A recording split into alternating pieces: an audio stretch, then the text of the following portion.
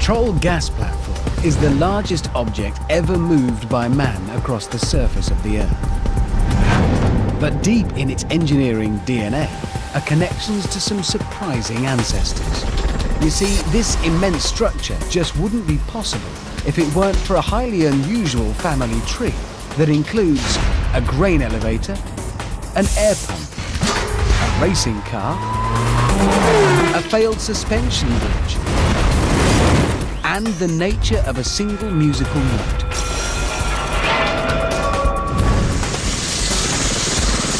How do these connect with one of the tallest structures in the Seven Seas?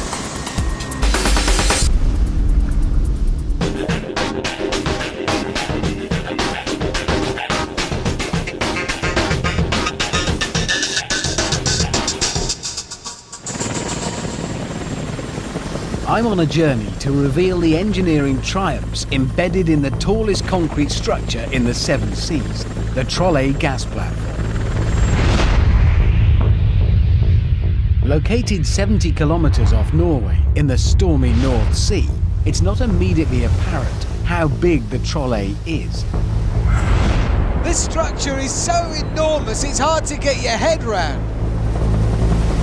And most of it is underwater.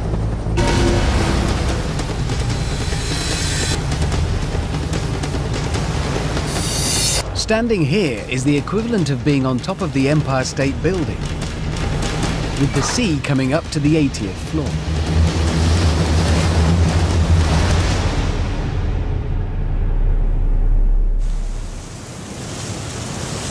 Even on dry land, building the half-kilometre high platform would have been daunting for any engineer. But Troll has to withstand one of the most hostile marine environments on the planet.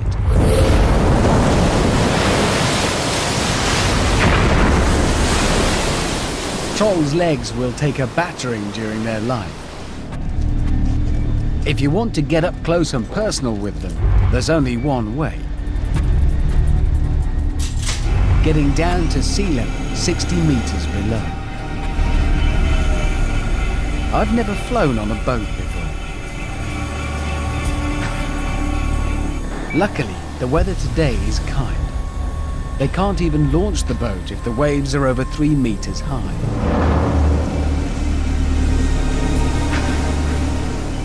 Troll can expect to be hit by waves 30 meters high, right up to the base of the platform.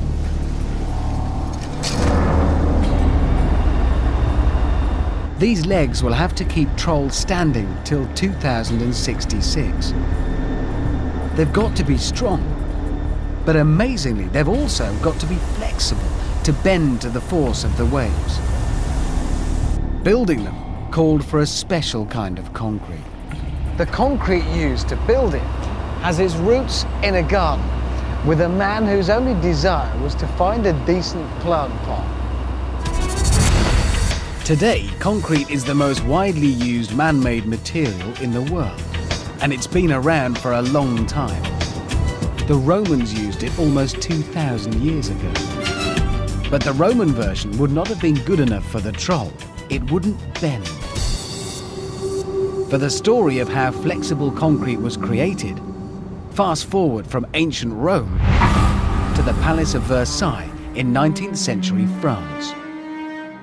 Gardener Joseph Monnier builds big, strong concrete pots to plant trees in. Only there's a hitch. Trees grow and expand, but concrete is rigid. Monnier needed to create concrete that could stand up to the power of plants. I've come to meet engineer Gareth Hughes to find out how he did it. Gareth, probably the best way then to understand what concrete is to make some, so I brought a wheelbarrow and a shovel. So what's in it? The basic ratio would be 3 coarse aggregate, 2 sand and 1 shovel of cement. That's what gives it its strength. Finally, you need water to bind it all together. That's basic concrete.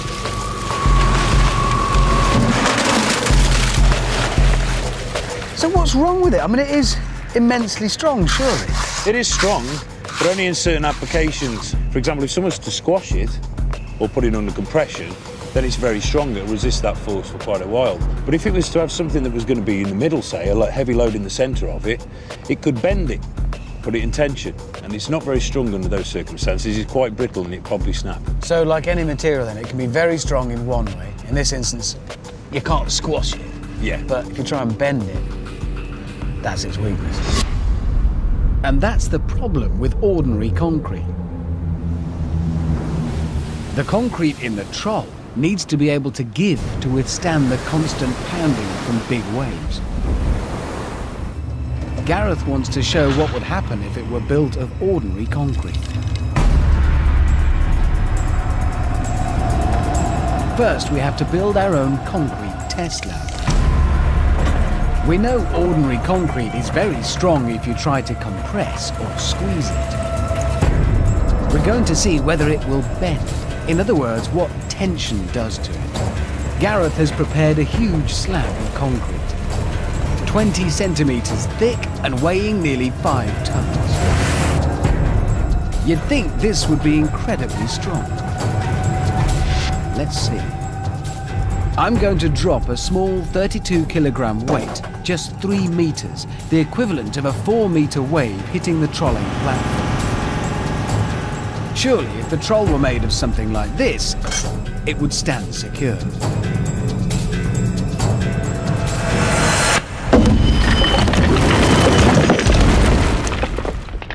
You would have thought concrete of that thickness would be pretty strong. I know I did. And it is. It's just that it's only strong in certain ways. It does have weaknesses. I can't believe that broke it. And this was Joseph Monnier's problem back in 19th century France. He found the pots cracked as the tree roots grew and expanded. Monnier's solution was to add a reinforcing material that could bend and stretch and make up for the shortcomings of concrete. In his day, he used iron.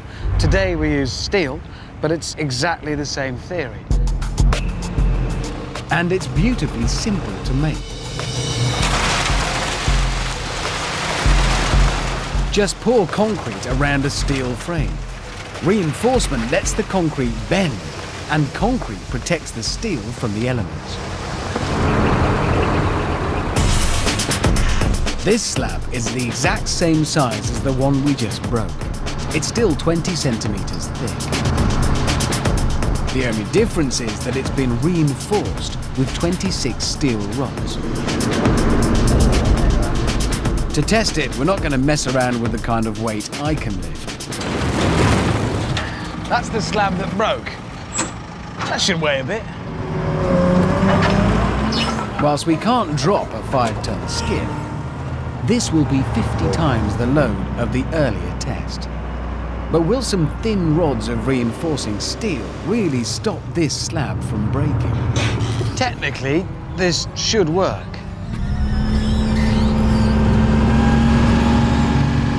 Technically. If it doesn't, could hurt.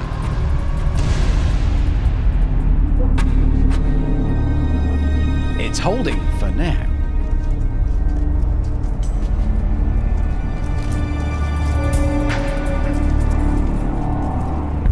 The only difference between that slab and the one that broke are those few bits of reinforcing steel. This is the gauge of steel that they used to reinforce that slab. And this is the gauge of steel they used to reinforce the concrete on the Troll A platform. That's got to be tough. As Monnier found, you don't need much steel to make it effective. But because Troll is so huge, there's still enough steel for 15 Eiffel Towers. The rest of the structure consists of relatively cheap concrete, enough to build 2.5 Wembley stadiums.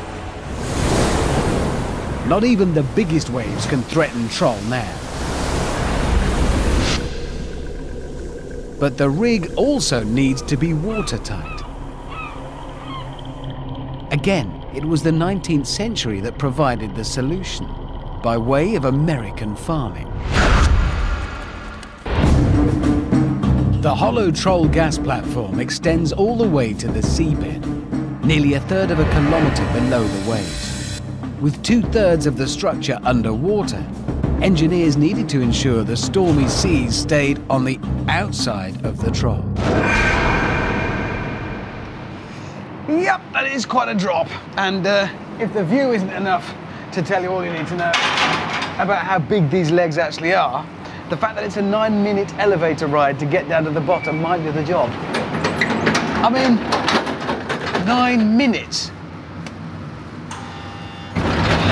Oh, well, it's meant to do that. It always does.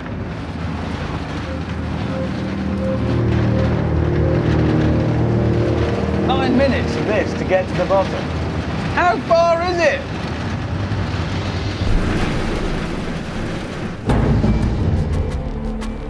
The elevator travels down inside one of the Troll's legs, right down to the seabed.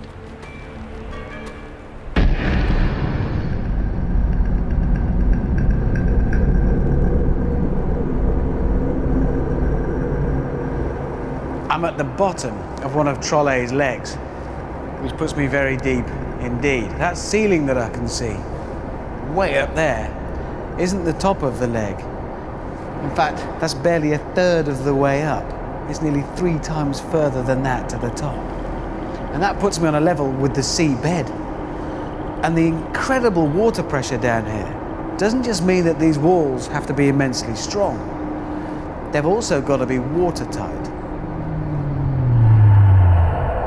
The external pressure is around 35 kilos per square centimetre at the base of the platform, over 300 metres below the waves.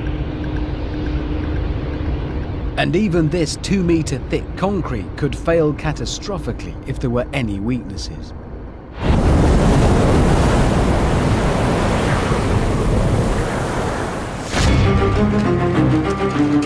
Incredibly, it's the same problem that confronted American farmers in the Midwest more than a century ago. They needed strong, watertight structures as well to store the mountains of grain produced across the Great Plains. Huge grain elevators were constructed of wood. But highly flammable grain dust and wood were a lethal mix, as regular fires proved. They needed an alternative. In 1899, engineers in Minnesota created a revolution with concrete. Their pioneering technique was making concrete waterproof by avoiding joins or seams. Like the grain elevators, if engineers had constructed Troll with joins in the concrete, it would have been fatal. So the question is, how do you make a huge concrete structure in the middle of the sea watertight?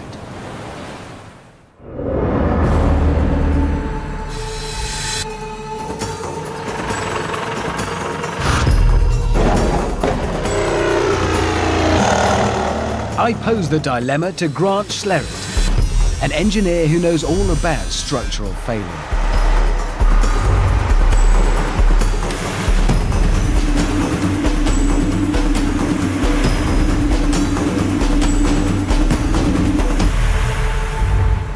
Concrete inherently is a flawless, airtight material.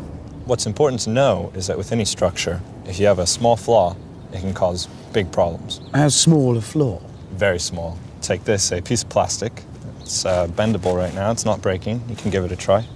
Right, yeah, it's bendy. No flaws. No. Now if we add a flaw, just a small little cut. Well, that's it. That's it. Do the same thing, give it a try. Look at that. And that's enough. You can't have any flaws, it can cause big problems. Grant and his colleagues devise a test to show what might happen to Troll's legs if they had a small flaw. Firstly, they put a seam in a large plastic container and then reseal it. Then they fill the container with water and apply some pressure, explosive pressure.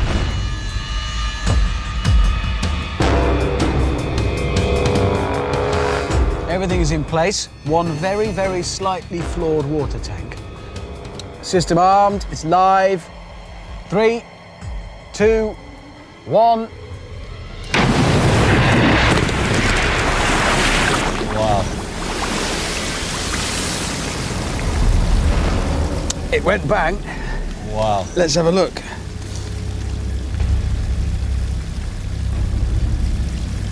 So what are we looking for, where and why? Well, you'll observe that there's a large gash in the structure. It's broken.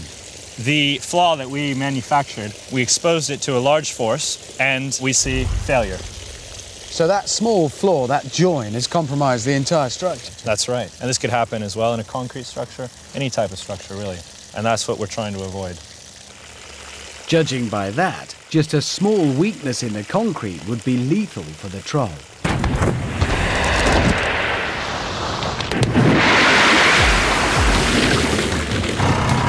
But Grant also wants to show me the solution. Simply avoid defects or weaknesses. So, round 2. Will the exact same plastic stand the same pressure if it doesn't have a seam? System armed, it's live. 3, 2, 1.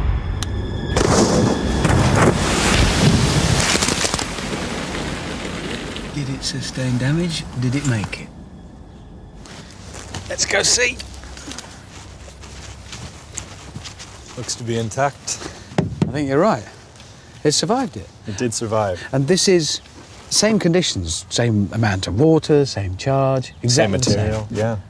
The only difference is that there's no manufactured seam, or a join as we were calling it. And that was our flaw, but our flaw was where it was joined together. Yeah. And that's the same of concrete as it is of this plastic. That's right, the same principle. There's no flaw, minimizing the chance for damage on a catastrophic scale. Flaws or seams are lines of weakness.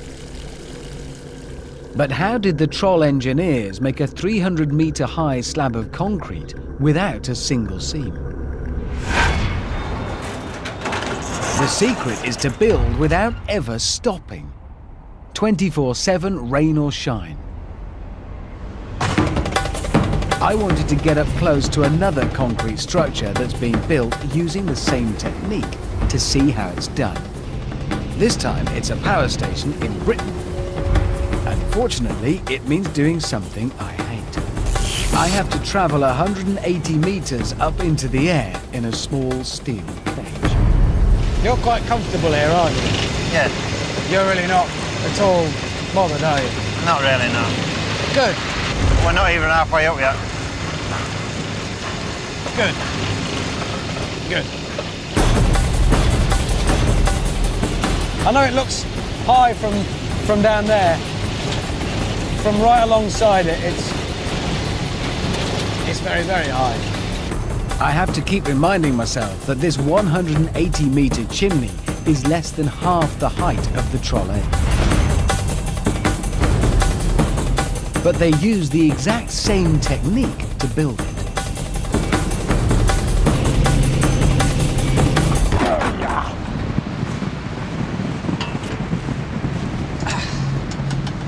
Oh yeah, just a day in the office, all perfectly normal. Yeah. Even when half paralysed by fear, there's a bit of my mind that is still amazed. This is one lump of concrete. It's one piece. That is just one piece.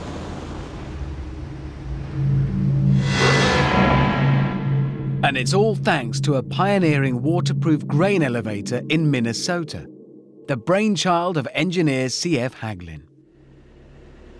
C.F. Haglin realised that if a building is constructed in lots of different sections, it's very difficult to make it waterproof where the sections are joined together.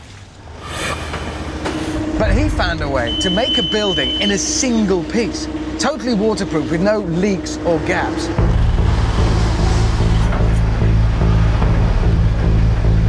It's amazing, but even a brief pause in construction would leave a seam, which could be a lethal weakness on the troll. And the secret of building tall structures without ever stopping is to pour the concrete continuously. You need a mold that moves up the building as it grows. It's a cycle. Concrete is poured, then hydraulics anchored in the concrete structure itself raise the mold or shutter a few centimeters so that the pouring can start all over again.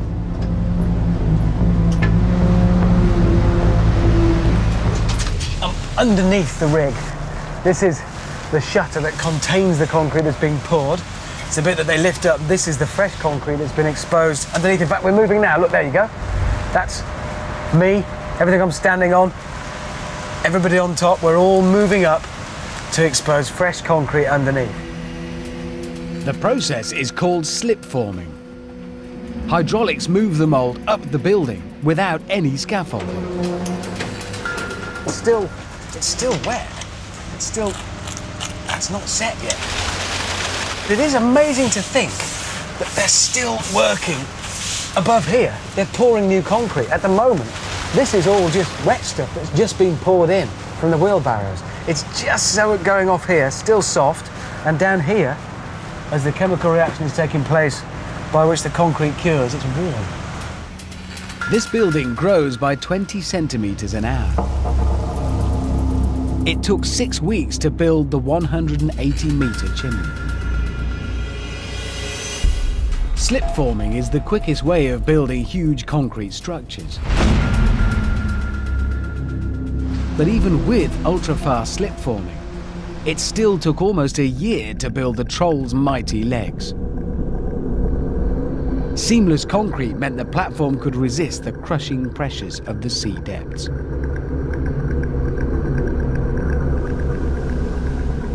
But the Troll still faces an unseen danger hidden in its very structure.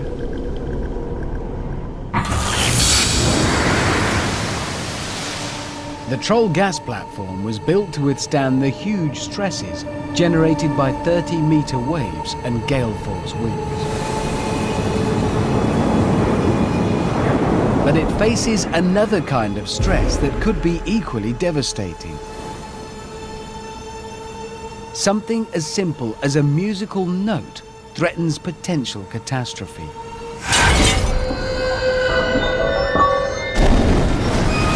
It all starts with every structural engineer's nightmare: the collapse of the mighty Tacoma Narrows Bridge in the USA.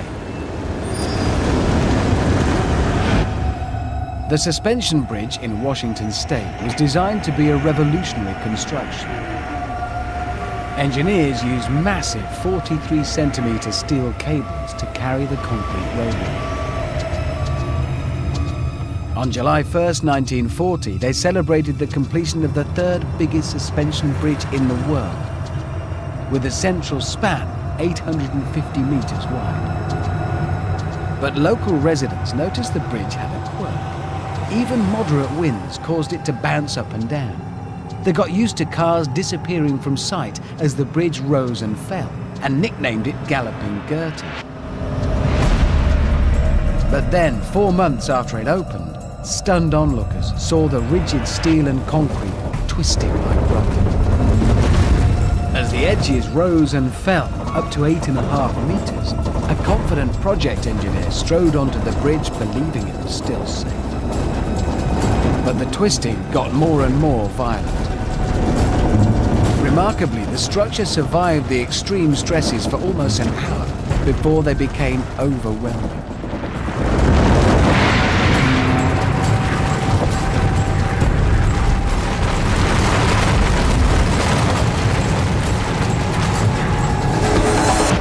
Amazingly, the only fatality was a dog. The problem was caused by a phenomenon called resonance. The Trolley's engineers faced an equally dangerous threat. When it's subjected to the wrong kind of stresses, even super strong concrete can fall apart. And because it's located out here in the hostile North Sea, the Trolley platform is vulnerable to a particular kind of stress that's repeated over and over again: waves. Over 70 years, the platform could be hit by more than 180 million waves. I've done the math. But it's not the size of the waves that could spell disaster. It's their rhythm.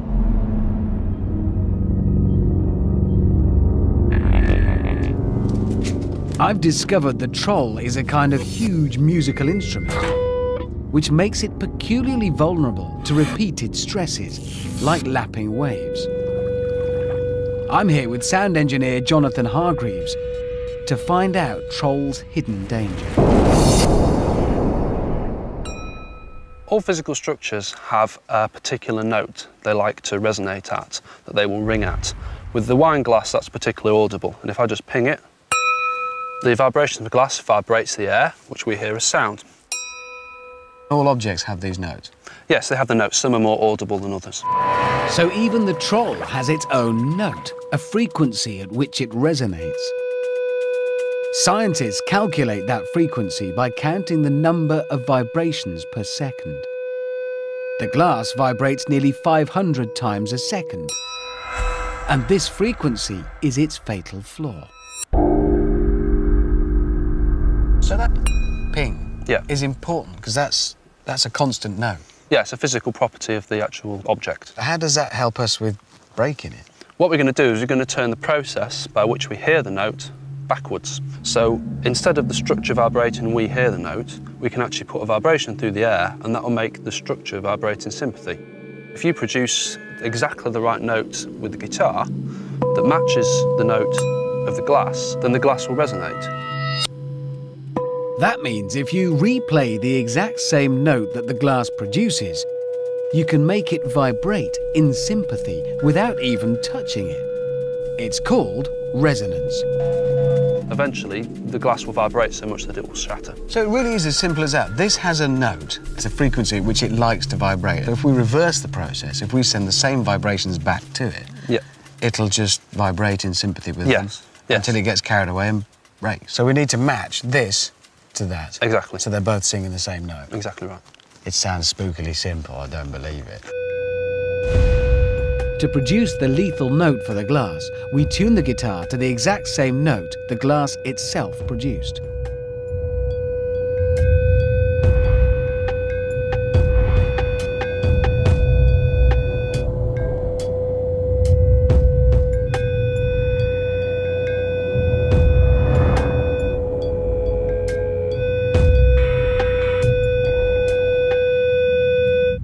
Slow motion footage shows the glass wobbling like jello until it can take the resonance no longer.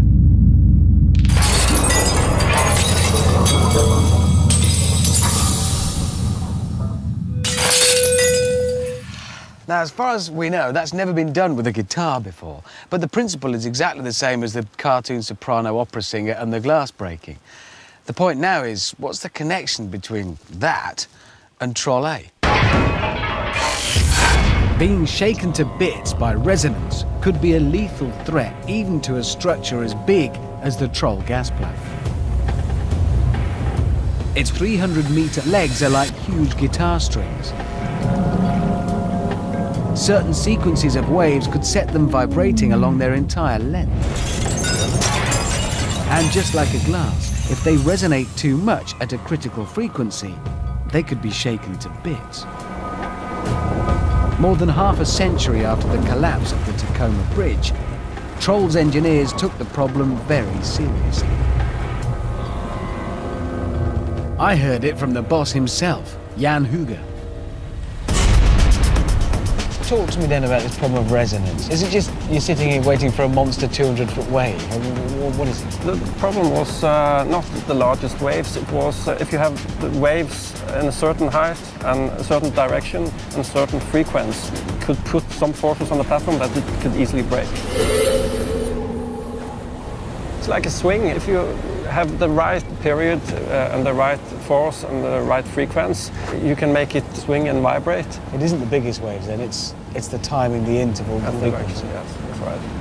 How bad could it be? How big a problem is it? In worst case, it could collapse the whole construction.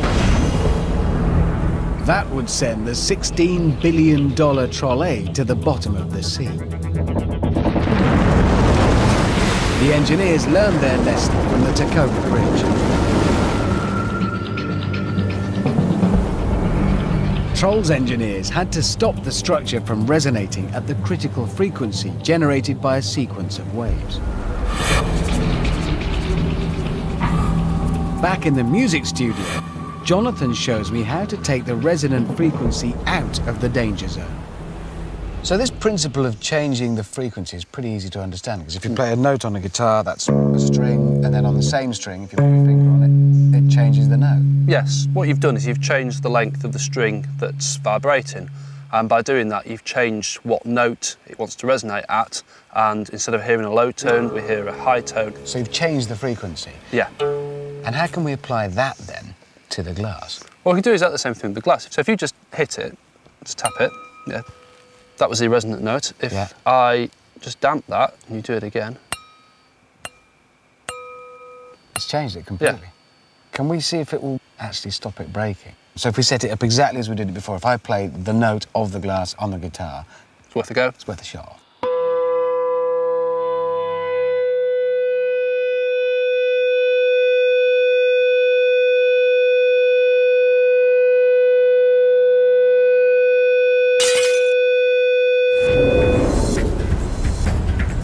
The Troll engineers used the exact same principle without the pencil. They retuned the platform by shortening the length of the legs that could vibrate. Their version of the pencil was a huge lump of concrete. Halfway up the legs, they fitted a special brace to stiffen the structure. It was just like holding down a guitar string further up the neck to get a higher note. Now Troll's legs vibrate at a higher frequency. Waves can't hit the legs at a fast enough tempo to trigger fatal resonance. And as for the Tacoma Bridge, 10 years after its unfortunate collapse, engineers built a replacement with a modified design, using stiffening struts.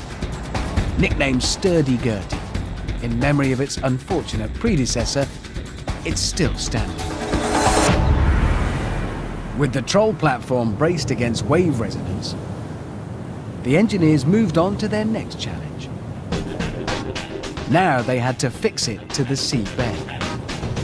And that's where the invention of the air pump, some 350 years ago, comes in.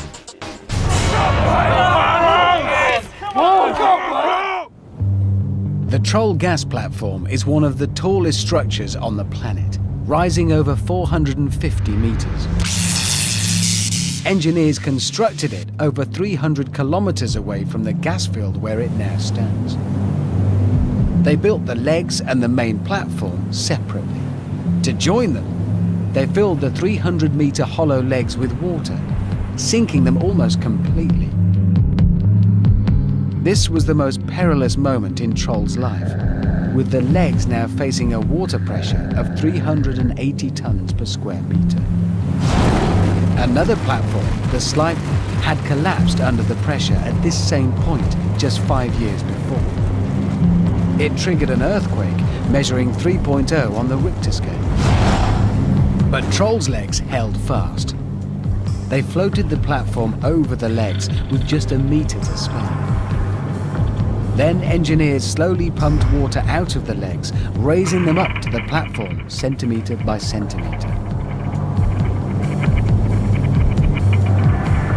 A day later, the 656,000-ton structure was complete. Now the entire rig had to be raised to clear reefs that lay between the fjord and the gas field. It took 10 tugs to ease the half-submerged Troll through the narrow fjords. It became the largest object ever moved across the face of the Earth by humans.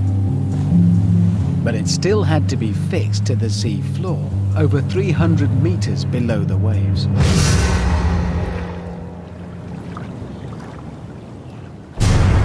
Ballasted with water, Troll weighs more than 1 million tons. But that still isn't enough to secure it to the seabed. This is where the invention of the air pump, some 350 years ago, comes in. In 1654, a German inventor showed off his new air pump with a demonstration of the incredible power of, well, nothing. Physicist Toby Ferenczi sets out to recreate the experiment for me. This is one of the most famous experiments in the world, isn't it? Absolutely. I'm not being rude. I just expected to see something a bit more obviously scientific. It's very simple. It's just two hemispheres made of solid steel. It looks like cookware. Yeah, basically. There's no mechanical bits inside, no flashing lights. No. It'd be great for ratatouille. Inventor Otto von Guericke wanted to test the role of air in breathing and burning. So he set out to create a vacuum and invented the air pump. To show the Emperor of Germany how well his new pump worked, he started by sucking the air out of a sphere. So this is it, just 3 parts? Yeah, So that's every it. part is crucial? Right. And then I have to try and get the top piece on top of it. There we go. And then, crucial part of the experiment, the vacuum pump. All it does is suck air. So that's what makes our vacuum in there? Exactly. Okay. Turn it on, and now we're sucking. So this is what's fixing these 2 hemispheres together, that, pulling the air out. Now in there's less air in there than there is out here. To replicate von Guericke's experiment, we need one other ingredient: horses. 3, 2, 1, pull! But we haven't got any. We do have football players. And they're here to help me prove that nothing is stronger than a football team. But only if nothing is in the right place. Come on, guys, give it some heave. Oh! Von Guericke set 2 teams of horses to try to pull the hemispheres apart. And that's what these football players are going to attempt. Right, I think this should be about ready. OK, so that's cooked. Yeah. There really is nothing in there now. We need some blokes, don't we? Right. Can I have the strong men, please? Over here. Time to be strong. Come on, chaps. OK, let's have 2 on that side, 2 on that side, first of all. I think we'll ramp this up slowly. So if you take the strain. OK, when we're ready, pull. Give it everything you've got, boys. There's nothing in there. This is held together just by the vacuum that we created. Come on. Look at their faces on them. Come on, boys. 1, 2 more. Let's get them on. Come on. Go on, give it some heave. There's nothing in there. Right, let's have the last 2 on. We've got everybody on now. Come on. 1, 2, 3. Oh, now they're getting serious. Oh, come on. You know what's in that sphere? Nothing. I mean, look at the size of this bloke here. That's a big lad, a big, strong man, and you're being beaten by nothing. It's true, there is nothing inside the sphere. But because air is a gas, it flows all around the outside of the sphere, creating almost 1 kilo per square centimetre of pressure against the 2 halves and pushing them tightly together. That's like holding 70 kilograms of weight in the palm of your hand. The only thing that's holding those together is the pressure difference. You have no air inside the sphere, and you have lots of air outside, so the pressure difference is huge. So this is all dependent on pressure difference. It doesn't actually matter what the absolutes are at either end, but there's more pressure outside than there is inside. Exactly. Come on, lads, give it some. Come on! Von Guericke's 16 horses couldn't manage either. OK, guys, right, you can slacken off now. Your time is up. You have been beaten. Let's just get on the end of this thing and have a look, because I just want to do something here, if you're ready.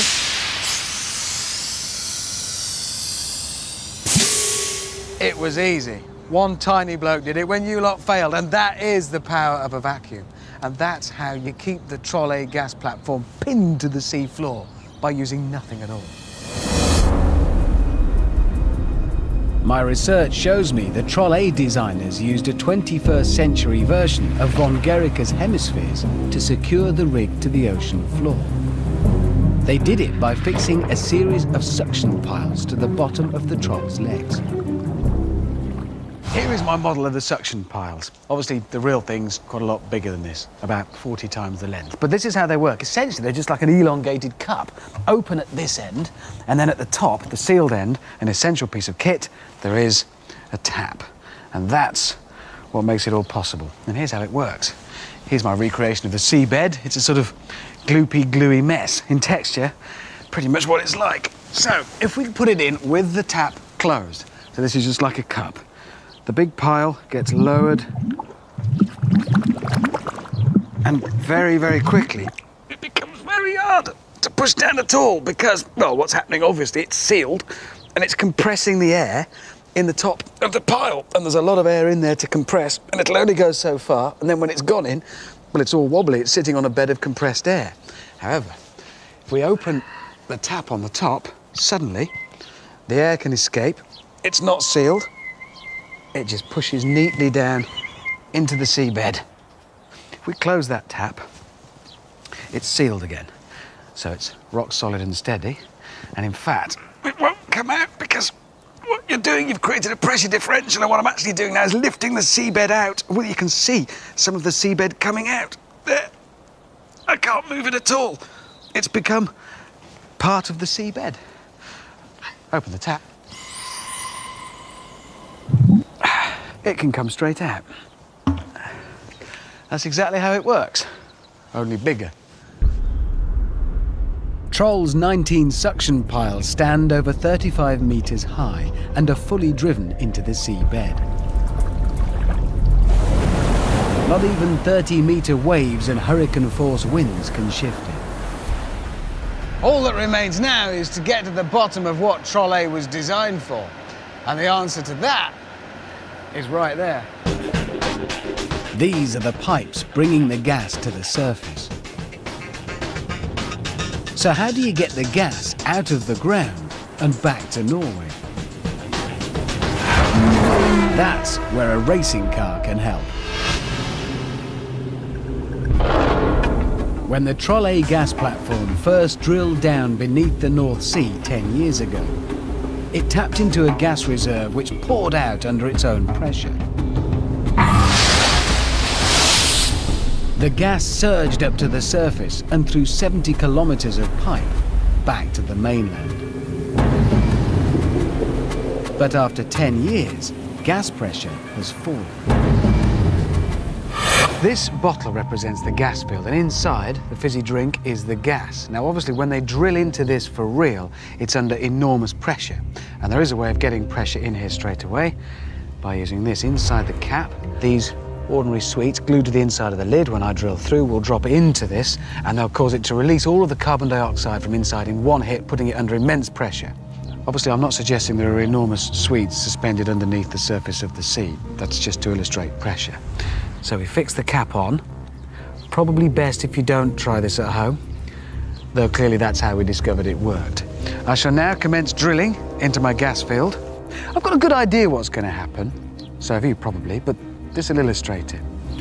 Drilling. We hit the gas field, and out it comes. So for a while, everything's very easy. It does the work itself. The gas just comes flooding out. But after a while, inevitably, the pressure is all equalised. That's at the same pressure in there as out here. It's not going to come out anymore, and it becomes a bit trickier. The only solution to that is you have to suck it out, which is a fairly tasty alternative in this instance, but for real, it's complicated, time-consuming, and expensive. Engineers needed a solution, and it came in the shape of an antique car. The 1902 Paris to Vienna car race helps Troll engineers blast gas back to Norway. One driver, Marcel Renault, modifies his car and carries himself to victory. His secret, blasting more air into the engine. He invents the turbocharger.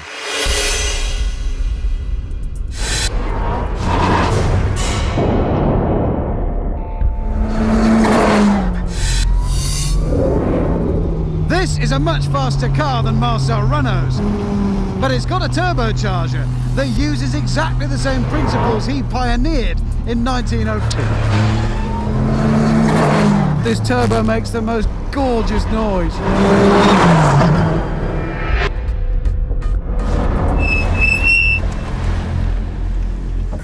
Marcel Renault began has been taken to extremes, but it's still essentially the same box of tricks.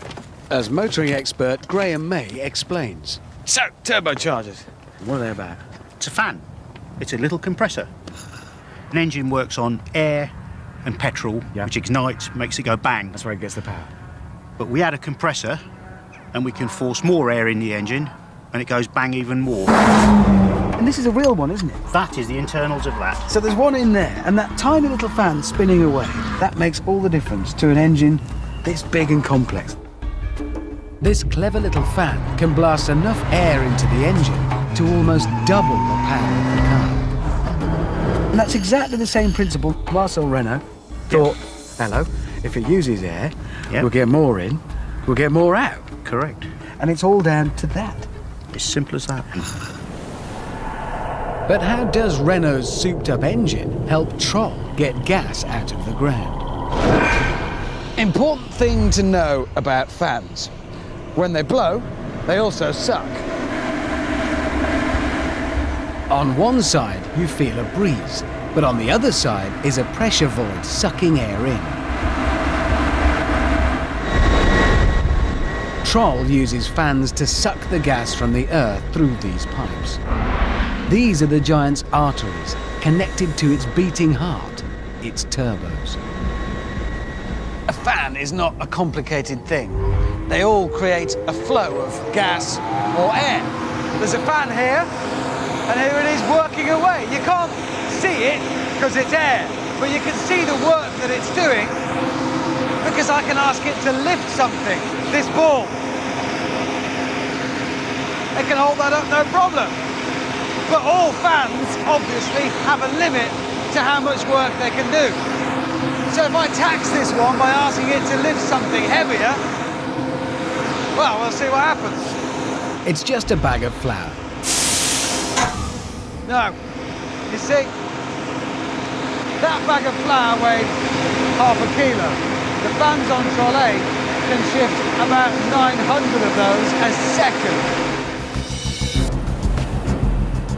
And they need to be powerful. The fans have to blow the gas all the way from here, along these huge pipes, to Norway. And it only takes 84 seconds. That's almost 3,000 kilometers an hour. But that's all just numbers. How much power is that, really? Well, there's only one way to find out. This is a vertical wind tunnel. When the prop fires up, it shifts exactly the same amount of gas as the Troll's fans.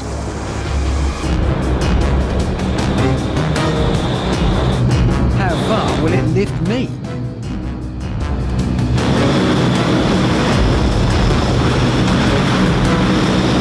I'm not a big bloke, 65 kilos, 10 stone maybe. But now all of a sudden I'm a leaf. A small one. Oh yeah. This is the same power league as the fans on board the platform. Every second, Troll's fans move more than a ton of gas. It's amazing what a fan can do.